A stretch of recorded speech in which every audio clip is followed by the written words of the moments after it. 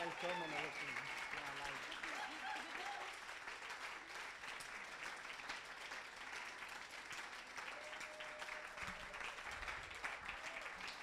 Wow. Good evening. Good evening. Welcome to this last lecture of TypeParis, the fifth evening of presentation during the TypeParis program. And I wish to this audience the best evening ever of the summer for typography. So, bye-bye. See you later. See you, Jean-François. Thank you.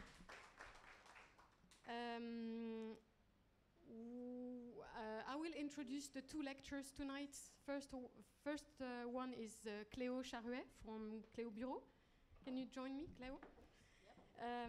And second one will be Lucas Sharp afterward. No, just after. Sorry.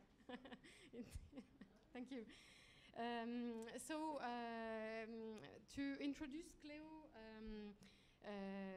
I would like to tell you that she's an independent art director based in Paris. She's working for a wide range of commissioners, and she will talk about many different commissions that she did before, including, for example, Hermès, Monoprix, or Paris Photo Fair, organized in Paris every year.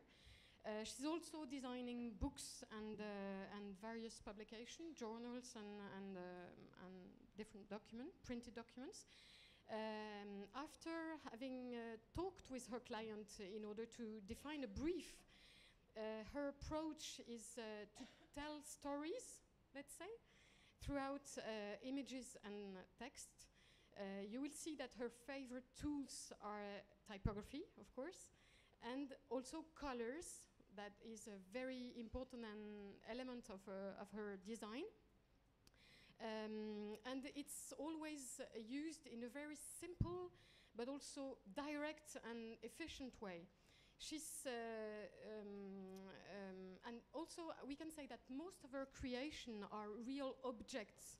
There is always, as I said, stories, but it's always very, very well printed and binded, of course. We can also say about her work that it's definitely pop, and she says herself that one of her main influence is pop art. She acts in her creations also in collusion with the public. She's always thinking about something, tricks or little something that is a connection with the public. And that's exactly what she will do now with us tonight. Please welcome Cléo Charuet for her presentation.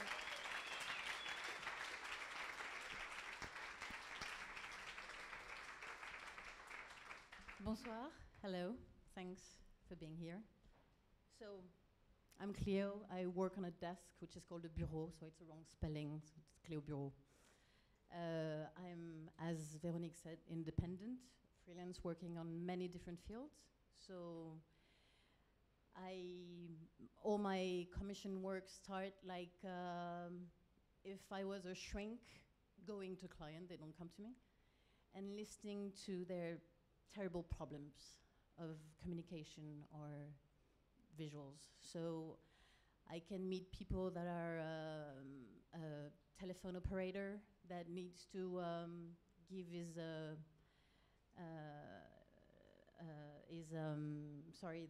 people that the shareholders is bad numbers. So I need to find a way to give them those numbers in a sympathetic way. I can work for. Let me help myself with an image. So, telephone companies, I work with, okay. Okay, technical things. So, airplanes, trains, perfume or cosmetic brands. I do, of course, pile of books.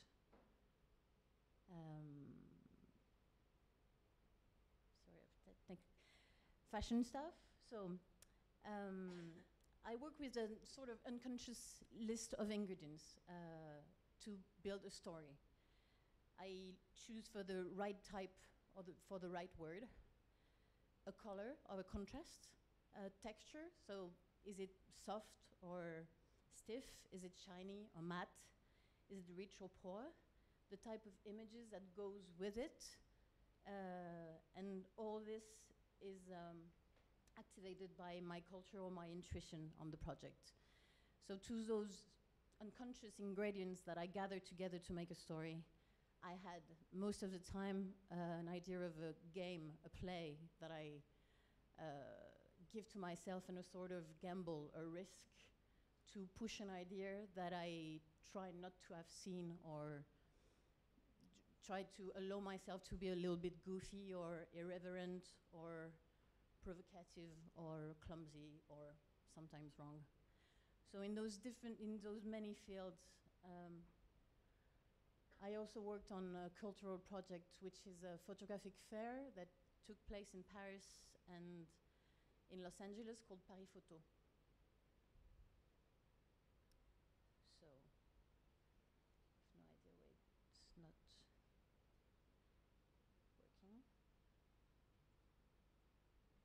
So Paris Photo existed for a long time, like 15 years ago, and then in 2011, when I was asked to compete for his rebranding, it took place in the Grand Palais, which is a famous building in Paris.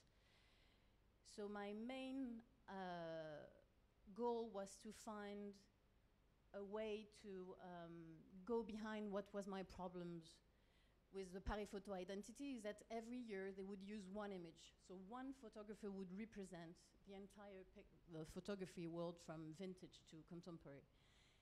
So of course I had to deal with one image too, but I decided to cover it with a logo that needed to be square because of his historical visual. So I changed its type to a type which is called the Neutra, which is inspired by Richard Neutra, the architect. It's a deduction of the type you would use to give a number or letter to the building on the front. So it's a sort of Art Deco, very structured 30s typography. And just that white square that would obturate the visual was for me an idea to get people to go and see behind it. So that in 2013, that was an image by Alex Prager. I think 2012, yeah. Is Ernst and Ila Bischer, which had a retrospective at that time. In the first year, there was still the thematic for the photographic fair, and I used a picture by Viviane Sassen, who is a Dutch photographer who works a lot in Africa. So of course, with the visual idea of posters, there was hundreds of declensions of different print objects that are supposed to appear, but don't, yeah?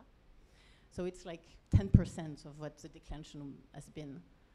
So it would be from invitation to badges to signage to bags to scenography for exhibitions to my flow is not fitting with the images, or the flow of images is not following me. So signage, again, so it was like discovering an entire field that I didn't know at that time. I had never been doing such a wide spectrum of applications.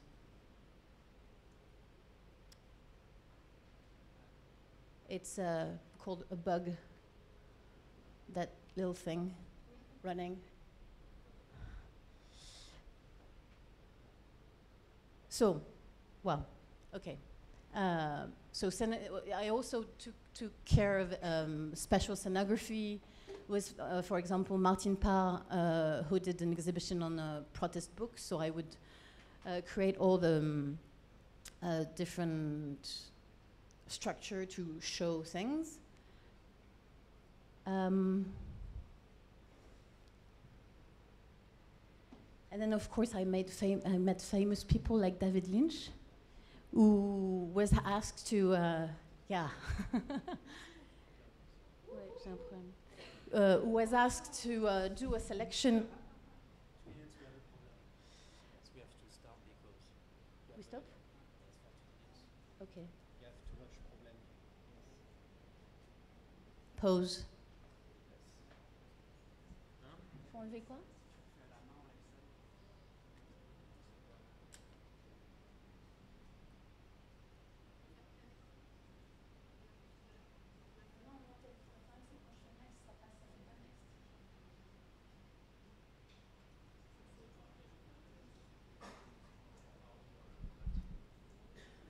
Faut mieux redémarrer, vas-y relance.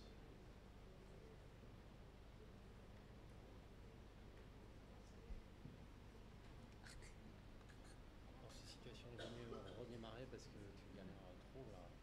Bah oui. Tu as ton clé USB, la clé USB, Ouais.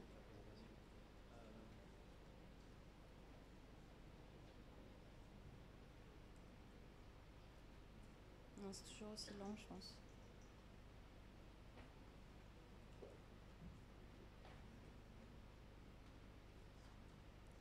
Non, c'est pareil. Je pense qu'il faut changer de machine.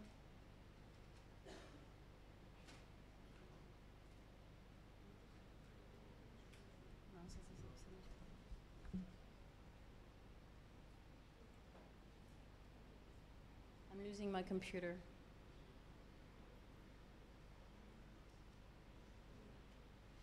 Ok, ça marche plus du tout. Tu fais la copie chez toi, c'est ça?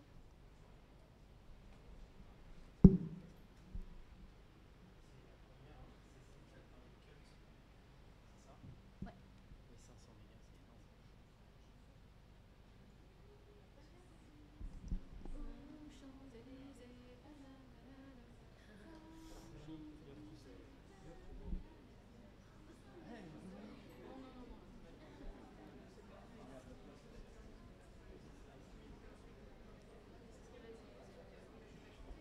Anybody does tap dance or?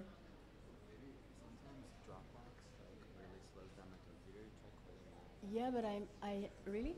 Even if my Wi-Fi is off? No. But thanks.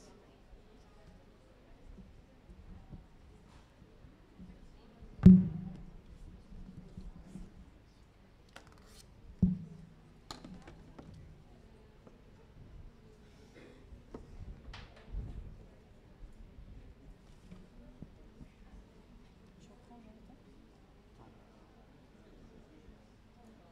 2 minutes.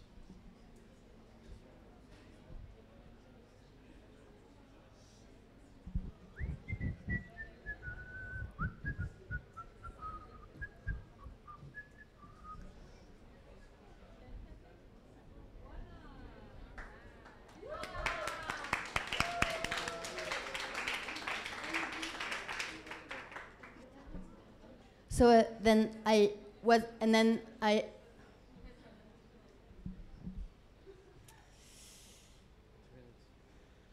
works. And this works? Yes. Attends, si je fais quoi comme ça? Yes. Ooh, wow, flow. Not flow. Flow. Okay. Okay. Okay. So an amazing selection of declension of identity. Amazing signage in the Grand Palais. Amazing signage for a stand. Amazing signage for an exhibition. Amazing scenography. Amazing David Lynch, a real one. So we need, Paris Photo wanted a celebrity to do an edition, which would be a selection of images that he would compile together and make his own vision of Paris Photo. So I was speaking about irreverency, and I proposed since the system, the graphic system I developed was obturating, to obturate David Lynch. So it was pretty risky because it was the start of a collection of books. So every year we would have a celebrity and show his face that I would hide. So he could have said no, hopefully he said yes. So the book was designed this way. On the back cover I left his head and portrait. And so the book looked a bit like this. Then global design, we had to create with Area 17, which is a really good company, a website. So I took care of that too. And then Paris Photo left Paris in the spring to go to Los Angeles. So then the system needed to go to Los Angeles and change a bit. I mean, adapt. So the first Los Angeles visual was used with the Ed Ruscha picture from 1971. It's actually a picture that he repainted. So it's a picture of Los Angeles, and then he painted around it to just leave the tree. And when I first sent it to the printer called and didn't want to print and called me and said I was such a bad Photoshop user because the file was so dirty that he didn't want to use it. So I had to explain the guy that it was an original image from Ed Ruscha and that it was coming from the Whitney Museum and that you could go for print.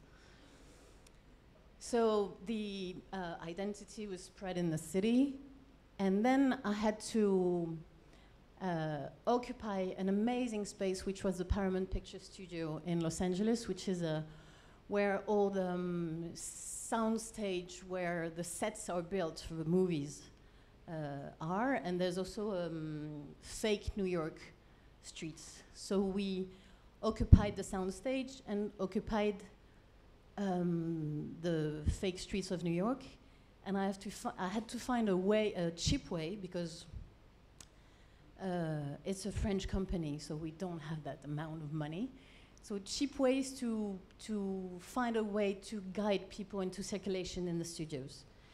So I used very thick stickers on the floor that would lead to the different spaces, and then use the fake streets of New York to make signs in the pole, in the street poles. And then I had that idea when I was away from the studio to make paint the shape of the logo around the number of the stage. And I didn't realize the format, so I asked the team to do it and arrived the next morning and realized that thing was like 10 meters by 10 meters. It was absolutely huge. So my knees were trembling a bit. And then scenography again and signage, and it was a lot of fun. Also, I have no driving license, and that was the only places where I drove in the fake New York. And then there was 2013, 2012 or 2013, sorry.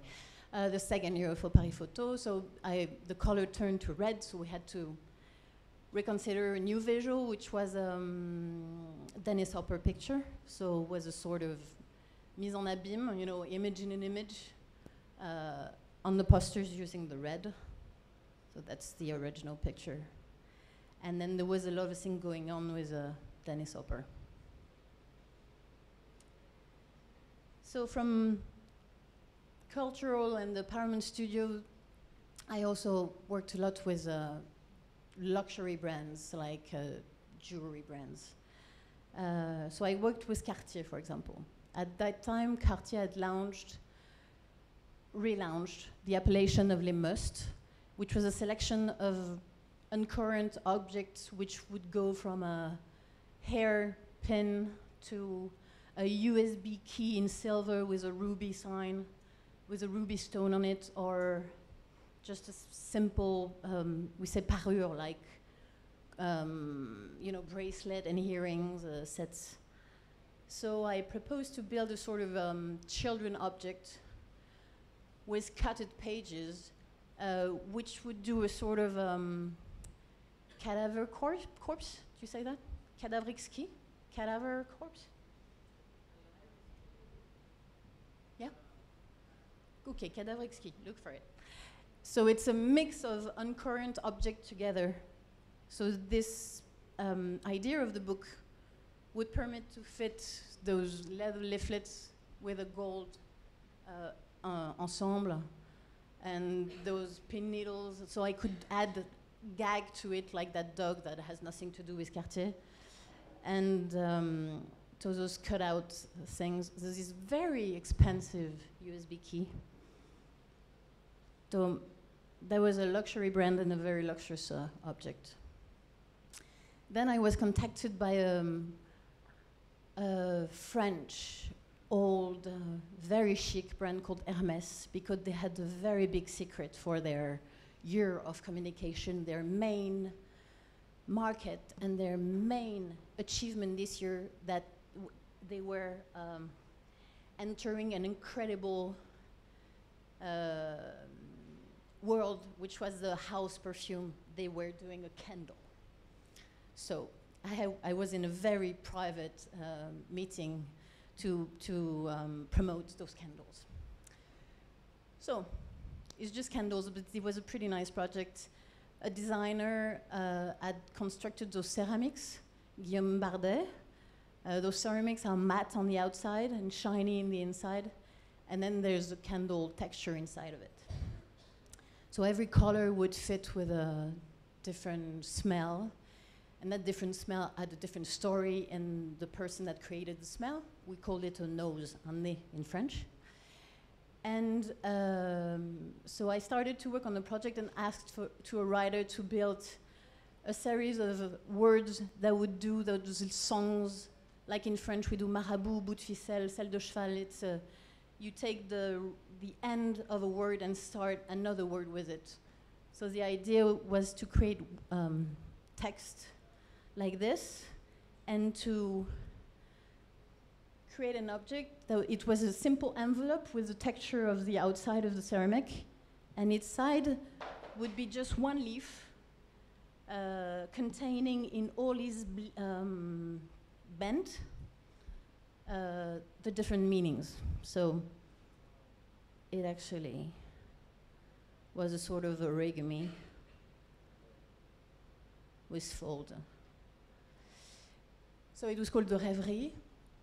So in the envelope, beside the origami, there would be also sort of little brochure, which was greasy. I searched for a paper that butcher use, in which they put meat. So it's sort of greasy and it's transparent. So it would fit with the texture of the candle. So it was inside the envelope, and so in all the bendings, you would discover the little stories returned to explain the smell, to give the idea of the smell. Then from Hermès, Hermès in France, they own all the very beautiful leather. So from à cheval on a horseback, or on cowback. So I take care of a brand called RSVP Paris, which is leather. RSVP, it means répondez s'il vous plaît. Answer please. You put this at the end of a very formal invitation. That brand uses very nice skins to make very classical little leather goods. So I created the identity with, it's actually just black and white. It's a type I'm sure you know called Baton, which was designed for a GQ lounge in France. So it's really simple. It's just those 4 letters and corners. And really simple way of lay out the text. So that's the leather goods, the kind of things they do.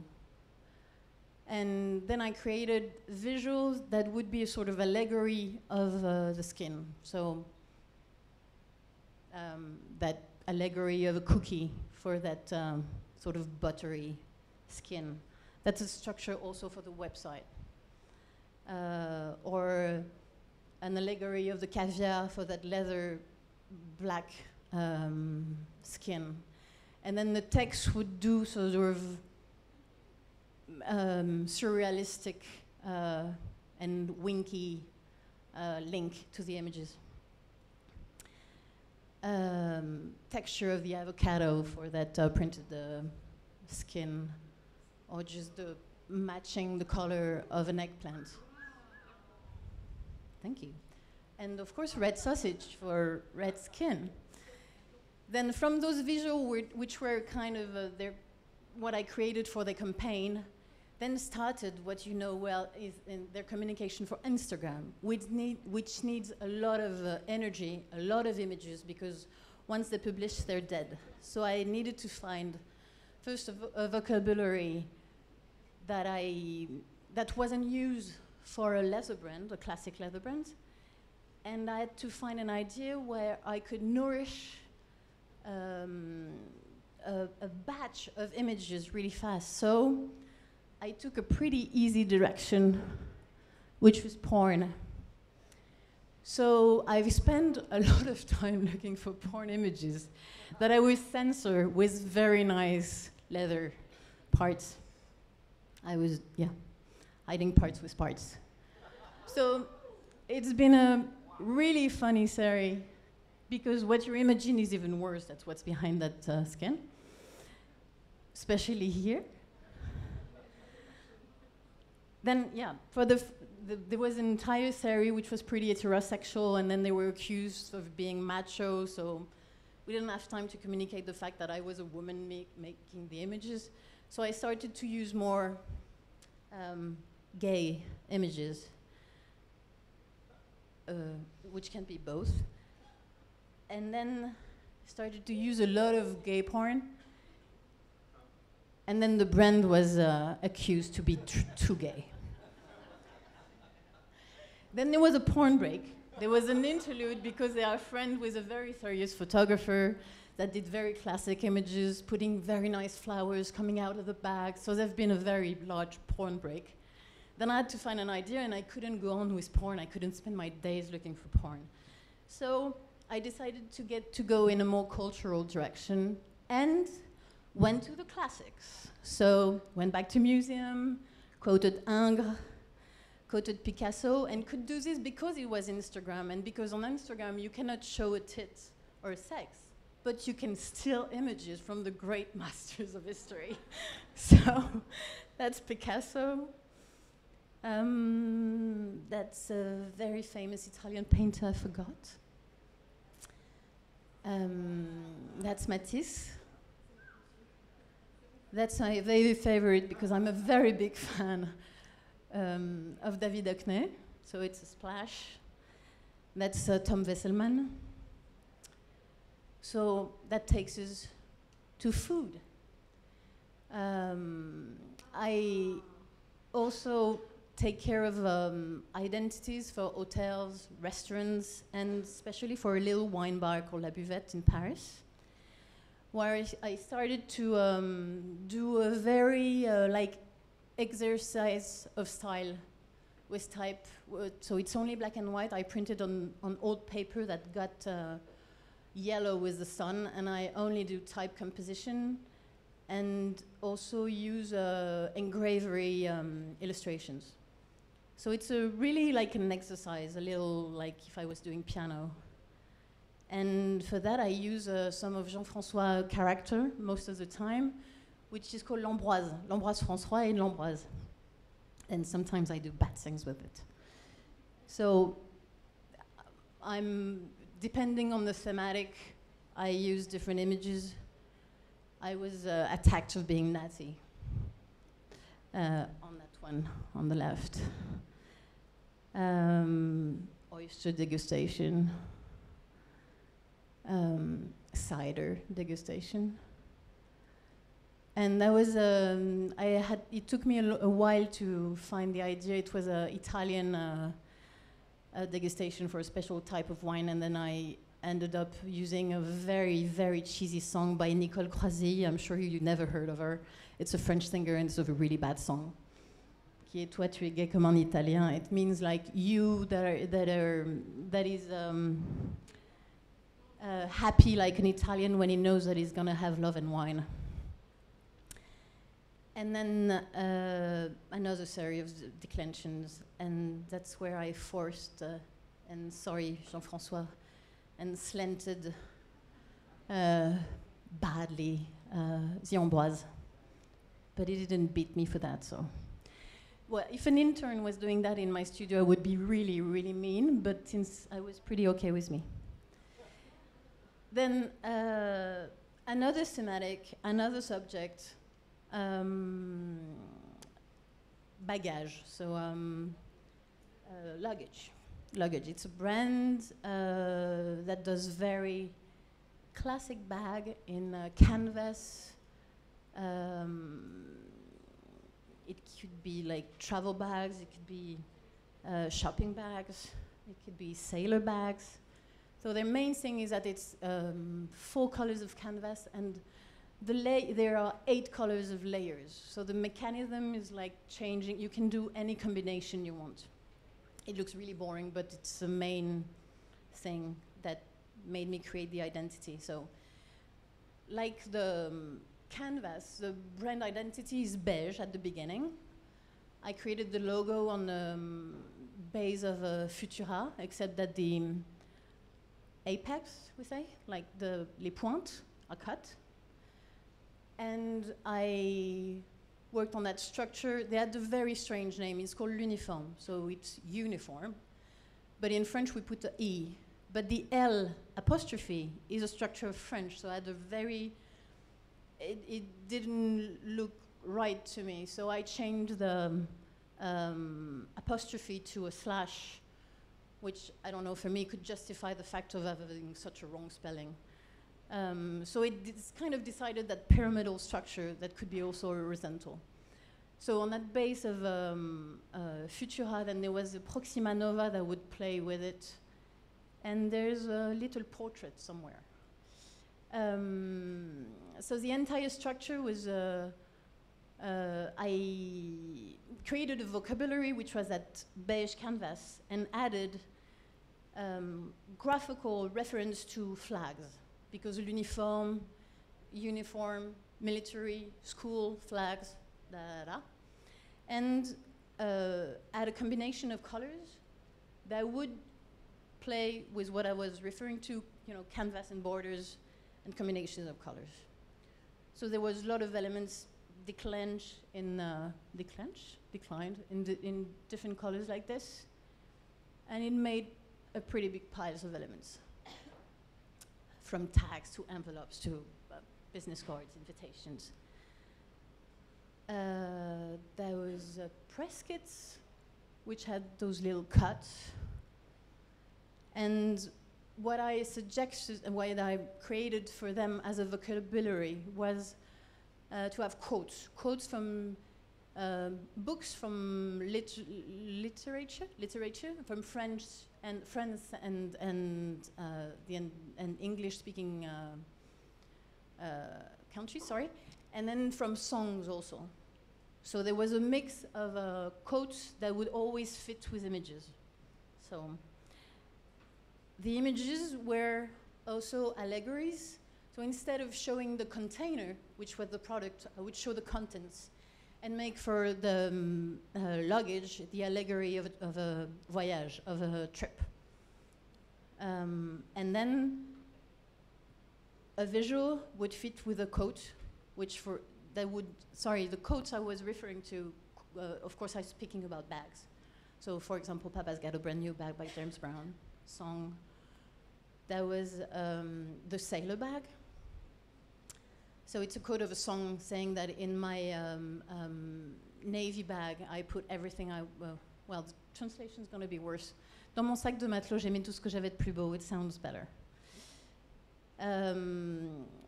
Toiletry bag for women. Le sac des désirs n'a pas de fond, which is a Japanese proverb. The desire bag has no end. And then those pictures where I made them as movies also. So each composition was also an animation that would end like the picture. So it would work like on every media. It could be either animated or printed, but it would say the exact same story.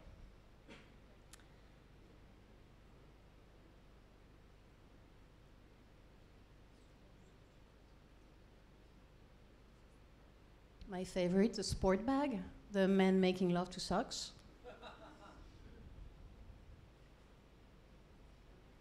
So vide ton sac, it means empty your bag. It's Isaac Asimov science fiction writer.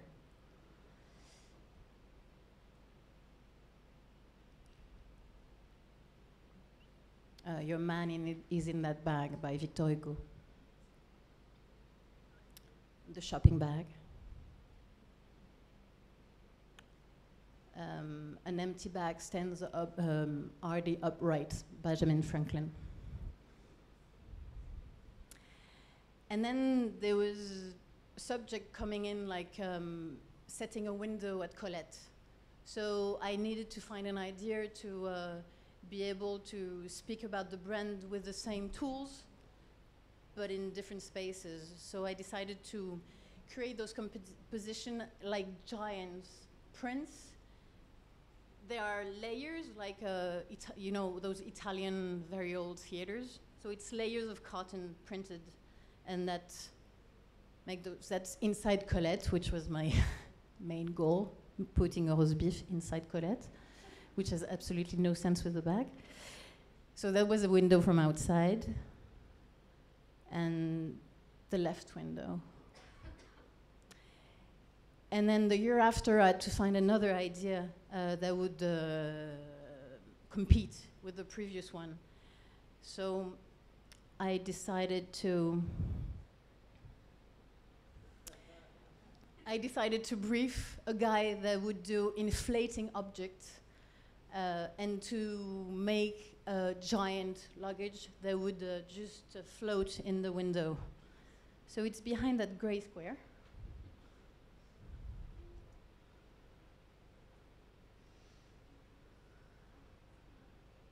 Almost.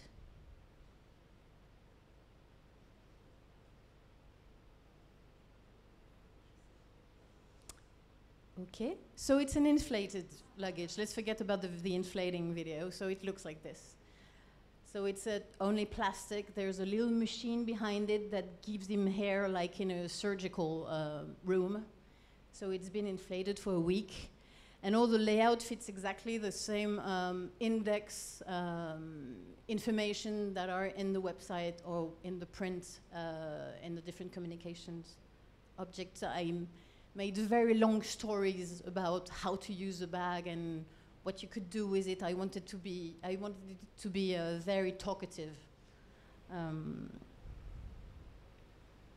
And then, of course, there was a website where you could build your bag and create your composition. And so we invented a sort of engine where you can choose your border, and then it's live. Well, it's like fascinating to sell a bag. Then, a few years ago, I was asked by an advertising company. I was called by the boss, actually, of the advertising company, that was in competition for a big, how do you say, food industrial brand to redo their packaging. So I said, I've never done any packaging, why coming to me? So he said, well, yeah, that's the idea. So I guess because I was very unqualified, I was able to push things like not knowing the code. I tried to first understand it and not fit to the rules. So that brand is called Monoprix, and they do fresh products of any kind to special dishes, of course, and then anything you need in a house, from electric bulb to battery to anything, toilet paper, whatever. So they were communicating like this with this very boring vocabulary of any food brand, with a lying visual of a, you know, that piece of rosé, like gluing on the tomato, which of course doesn't look like it in the box, using weird colors, and most of the time I think bad habits of very big labels saying it's bio, or lots of signs that were, how could I say, like conventional use, but that weren't any rules, I discovered. So they were doing, like all those labels saying, you know, bullshit that you don't need, and this perspective and this, who eats with this fork? Like, really strange images. And of course, there's no radishes in your ham bag, and there's no blur garden in it. So, no boat in your tuna box, and no lemon in your batahama. So, because mainly what's inside is this. So all this is a lie. So I decided to just focus on the main information. Ham, tahama, its contents, how many there are, what weight, and really the main thing that qualified the product. So I started to go to the supermarket and find examples. So I started with a simple tomato box. So tomatoes, tomate, tome, at, entière, like the entire tomato, peeled. It's 425 milliliters, sorry. And it's preserved in its own juice. So that was the main element. So, sorry, conserved in its own juice, I cut it to au jus, with juice. So I just made a pile of the informations. So, tomate entière pelée, 425 milliliters, conserved in their juice.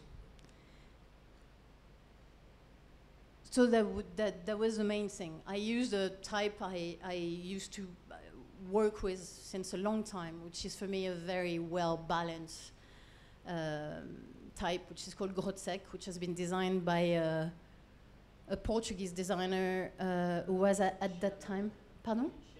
Feliciano type, who created it for a surf magazine. So I'm not Portuguese, I don't do surf.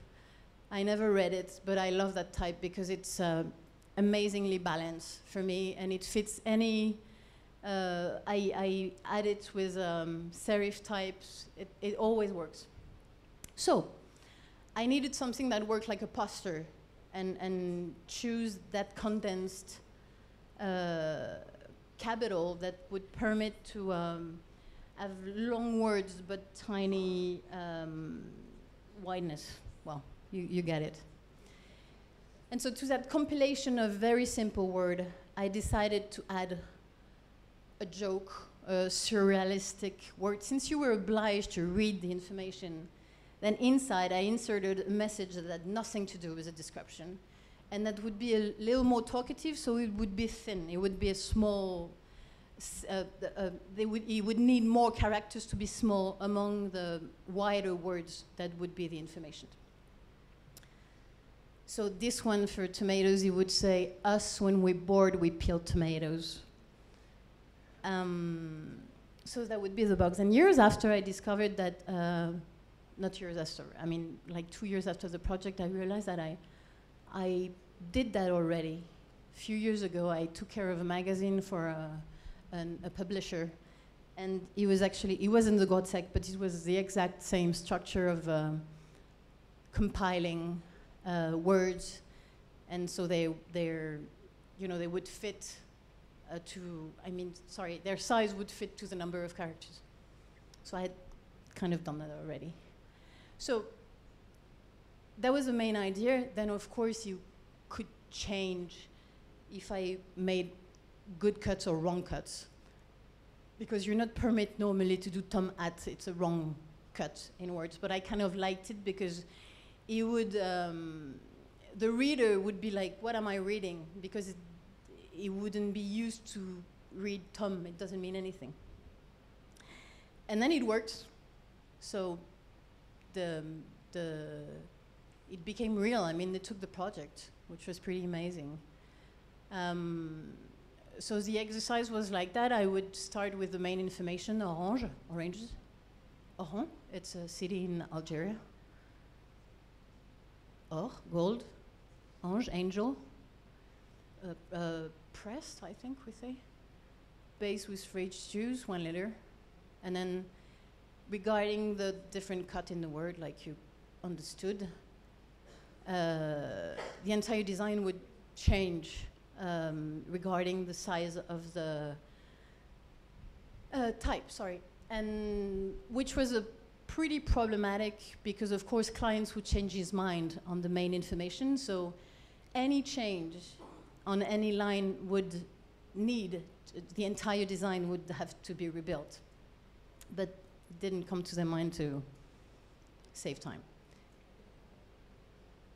So for that orange juice, he would say, if with this you're not in good shape, there's nothing we can do for you.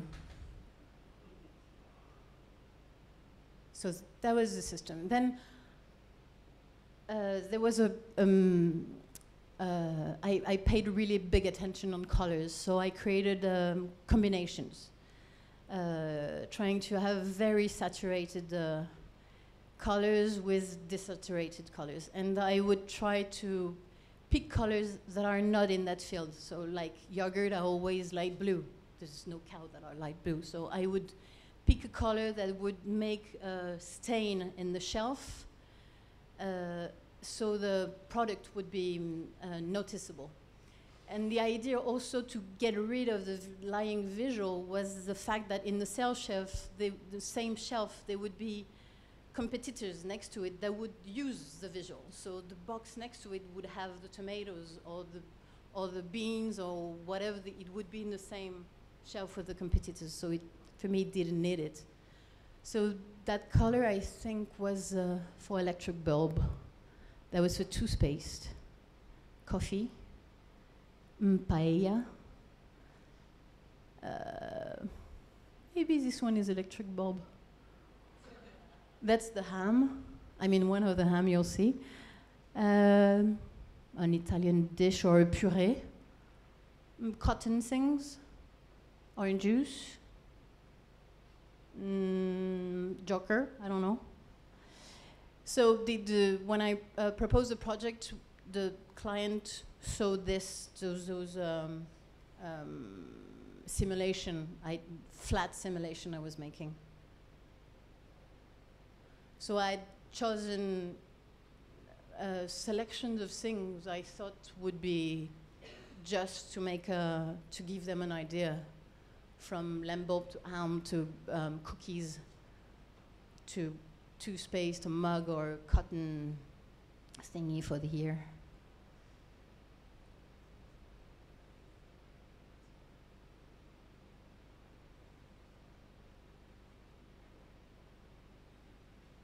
So I created my shelves. Then came the very big problematic of seeing the product, of course. It couldn't go that easily. So I spent quite a long time explaining that the project was good because it was hiding the product. So if needed, the very lying visual would be on the opposite side, so you needed to turn the box, and it would never be in perspective, always seen from the top, so there would be no, so it would be scale 1 and absolutely no deformation by a perspective. So of course the pizza doesn't look like it in the box. Then they wanted it in front. So I came up with that, I was very pissed to do that. I wasn't happy at all, but I came up with this, like a smile that would be inserted in the layers. And for the first year, maybe, they didn't use it, and now I think they put them everywhere. But, so that's what I came up.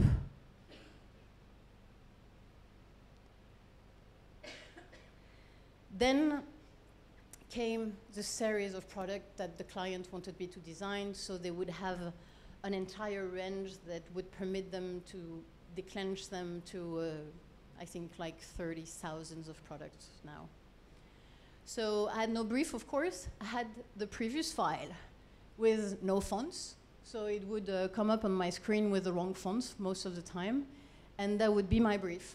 So I would have all the information that, of course, weren't taken out or put in a very clean text file like you're supposed to work with. And I would start the extreme makeover and restructure the entire thing.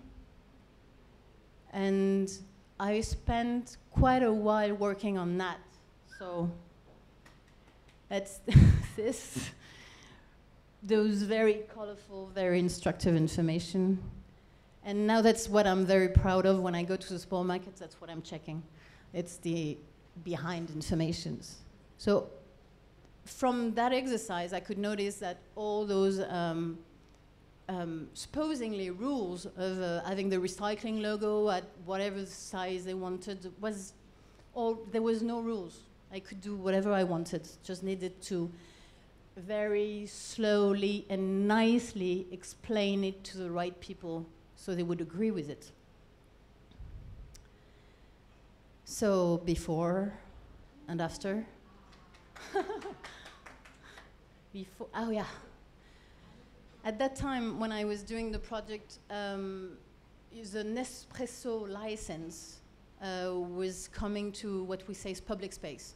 So those little capsules, anybody were able to copy them. So Monoprix, that belonged to the group Casino, decided, of course, wanted to launch the redesign of Monoprix with the capsules, because they thought that anybody would want to buy it in a supermarket and not at Nespresso. So started a very long adventure with coffee. So that was the first makeover. But there was, that's one coffee, which is Espresso du matin for the morning. But there was also the one from India. And there was the caffeine-free one. And then there was the pure Arabica. So it looks like nothing, it moves slowly, but everything actually moves, so it needed to be reconstructed every time regarding the text. Then they wanted the capsule to be seen. So at first I drew it and put it behind.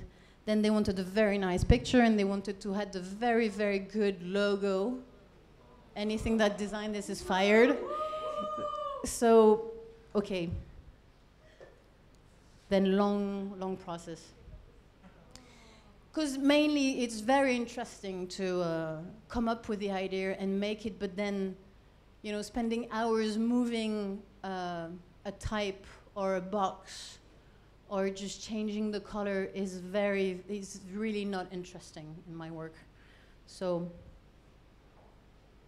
still I'm very proud of the project, but it was pretty depressing to spend hours doing this. And then my main adventure is ham.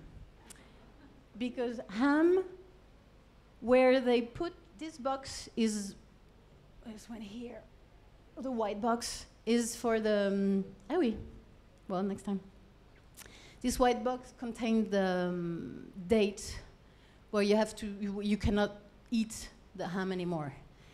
But this box is placed by the guy who produced the ham at the time it's being produced in that region of France. It's his machine deciding where this box is.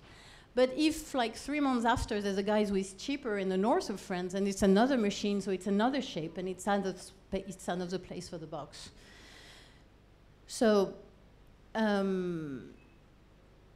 it's been quite a long time to get all those information together and come up with a way to arrange all this. So that's the jambon de Paris, 4 slices with no, grease.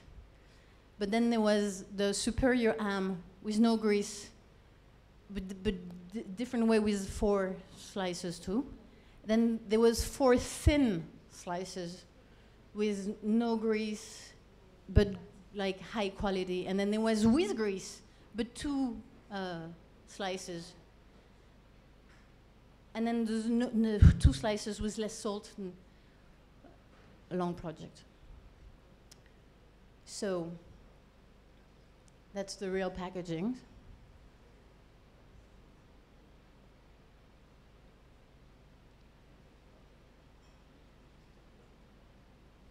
There's a lot of jokes in it, and I have no idea how to translate them in English. Like, this one is impossible, sorry. I might have examples. No, the boudin, forget, the blood sausage, it would be impossible, I'm very sorry. But then I have some example in English, like, it's not that example, but it's asparagus cans, and it say when it comes to asparagus, size matters. Or for half fat milk, it would say half fat milk is produced by skinny cows. Or for the butter we saw before, it said tasted and approved by the Little Red Riding Hood.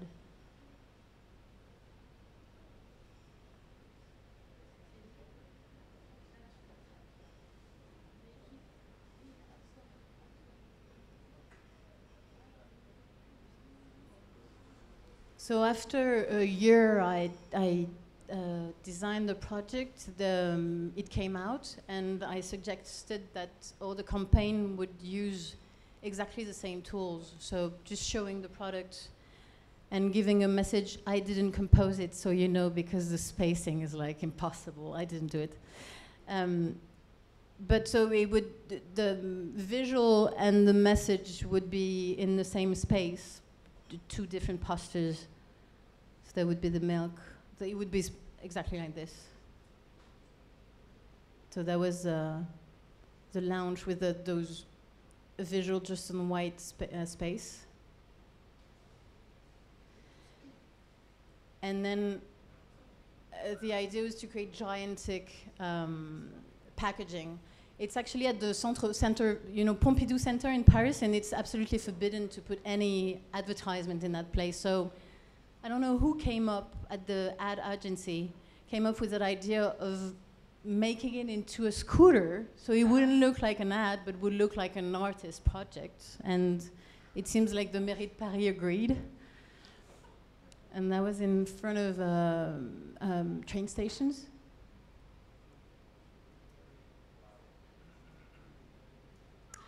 And then me, like a freak, I would go to the supermarket and photography every good packaging I would see. So I had the security guy coming to me like a weirdo and wondering what I was doing with my phone, making pictures every day of the product.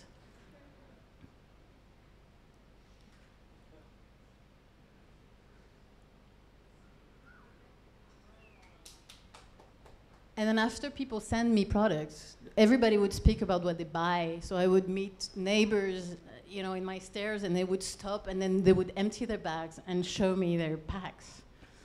And then, so I had few friends gathering stuff and sending me images. So I decided to make an ad and ask people to send me images so I could do a compilation of the products in their daily life. So please do, and send me images to cleo@cleoburo.com. Please participate. Recently, I have to say, I was reading a French author, feminist author, which is called Virginie Despentes. And she defines a character when she started a chapter, which is a guy who is like very fiddle to his, fidèle, no?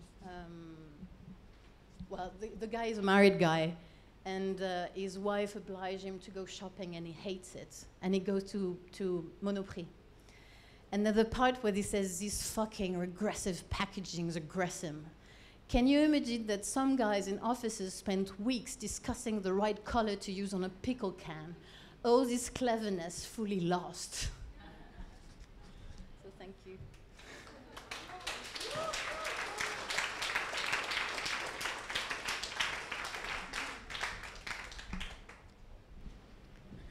Merci beaucoup. Thanks very much, Cléo. You, for sure, have questions, guys? Yes? Question? Please? Can you help us? Thank you very much for that. Is it ever hard being an individual and feeling like maybe you don't pull as much weight as perhaps bigger studios when it comes to working with big clients? I'm really sorry, I have no idea what you're asking me.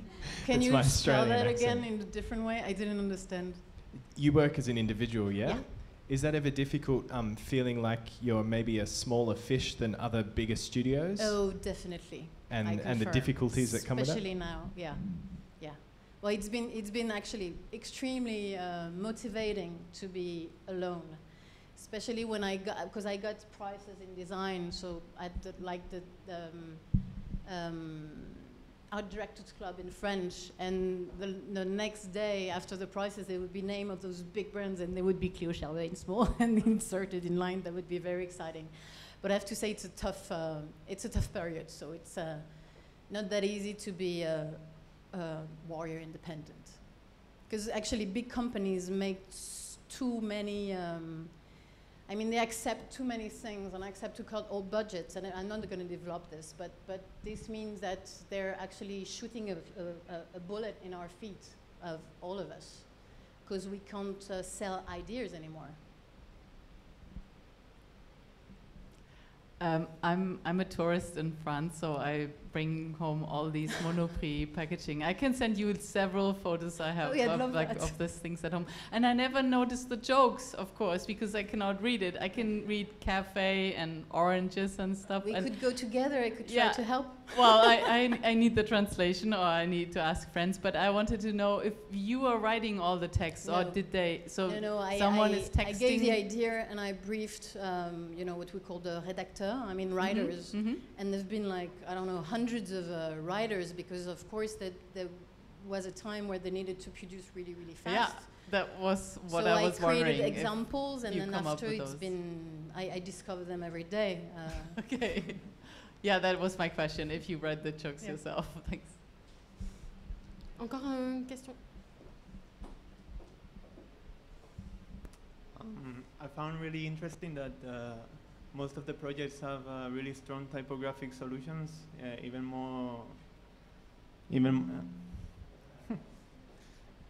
many of your projects have the really strong typographic solutions, even more. The typography plays an principal role even more than the images. Do you do this because many times we're overflowed with images and expectations, and typography is maybe a more honest way to communicate? Just wondering. I never thought about it this way, but yeah, it's quite right. Yeah. There's a thing that really matters to me, is that I don't want things to look rich. I mean, even like for Cartier, the example I showed, yeah, it takes a lot of energy and a lot of people to do all those bendings or those cutouts, but still, it doesn't look like a rich object. It's not like too shiny or too produced. So it's the same thing with images. I use small ingredients, but but strong ones. And also, it's because, well, I'm making more images, like the uniform thing is in RSVP. It's things I shoot, because my boyfriend is a photographer, so he helps me with light, and it's things I shoot. But it's not my main skill. So it's a mix of economy and skills, and also it's things that really talks to me. I mean, you put a word on a color background, and I'm like super happy. The right word, though. Any more questions? Thank you for that speech. Sorry, my voice is gone. So how do you find, in this sort of huge sea of wonderful fonts mixed with terrible ones as well, what resources do you use, and how do you find those, and do you find yourself going back to similar ones more often, like this one you had mentioned, or are you always looking for something new and the next big thing? I'm not like I'm not a big searcher. I have a lot. I have to say, I discover new fonts with students, with interns, or that are more obsessed than me. It's like you know your style. Like you know, I have a certain age and I know how to dress myself. I don't make any mistakes anymore. I mean, not so much. It's like the same thing. I know my good friends in types, so I know my taste, and I know I like very good balance. I like a special kind of serif. I hate when they look too technical. I hate when they look too 90. There's a certain balance unconscious, I guess, in my head that makes me choose a very good font. But like I forbid myself to go to Village or to go to those fonder because I know I'm gonna have a crash and it's gonna cost me a fortune. So I try to do that like once a year or two times a year, and I buy a really nice full font. I work like that. You can have ours. You can have ours. Oh, cool. Wow. Encore une question? Oui.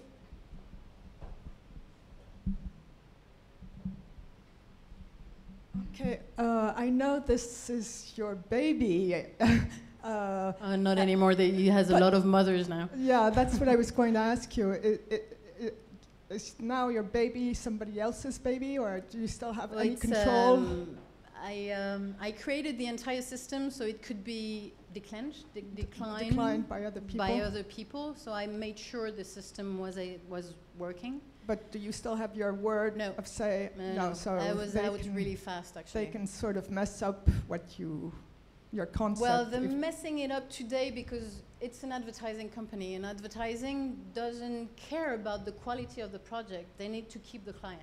Yeah. So they would feed any of his demands, which of course I wouldn't do. I would fight to keep the project coherent. But it took a lot of punches since quite a while.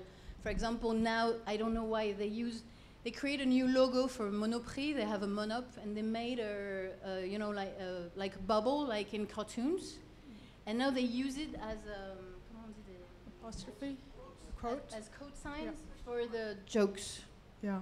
So they put little accidents. They go back to the labels, like at the beginning. They put like little accidents, and then also I think, like the book said, they were annoyed by the fact of having to agree to a color.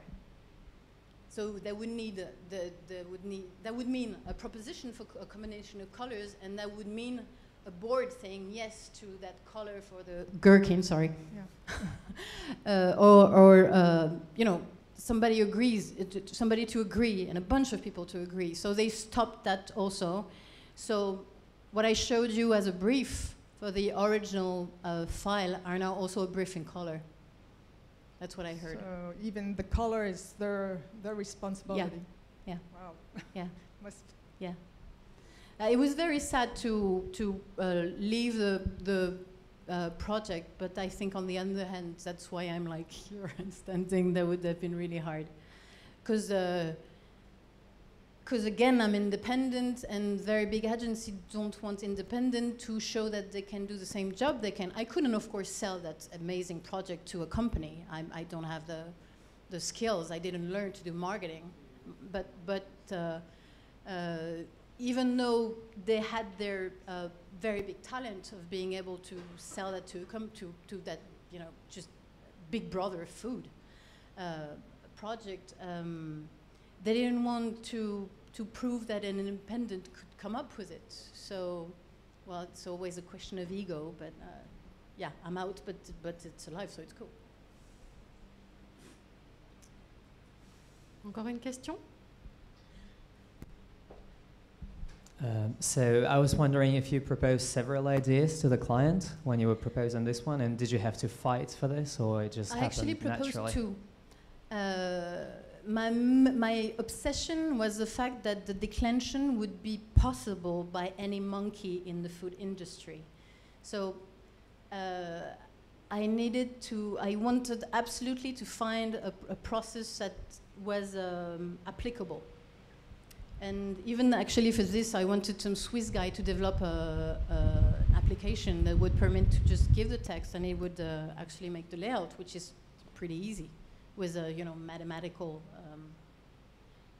This is Jean-François Porchet screensaver, and Oops, it's back. So the first idea was even poorer than this one. It looked like East or Russian supermarket brand with illustration, but like really poor vocabulary of illustration with lines and backgrounds. So even a wrong drawing would work. And it was a Grotzek also, but it was centered, really easy, at the same format. So, but I didn't have to push it because, again, it's the big brother of food industry. So they had, you know, a panel of users to choose the project. And the panel of users hated the other one, like thought it was absolutely disgusting. And hopefully choose this one.